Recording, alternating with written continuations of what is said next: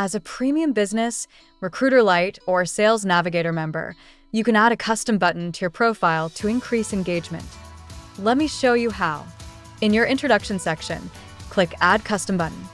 Here, you can choose to direct members to visit your store, website, view your portfolio, blog, book an appointment, view your newsletter, or explore your services.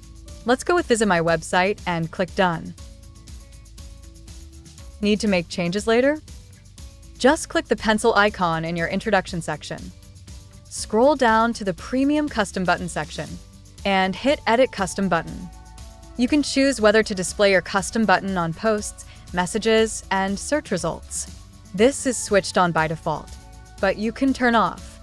Let's keep it turn on. This can increase traffic to your page by up to 2.4 times. If you want to remove the Visit My Website custom button, select it and click Remove.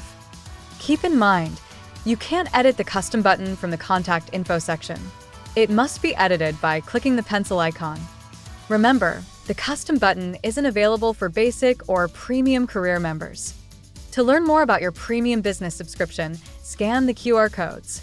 And if you found this video helpful, don't forget to like this article.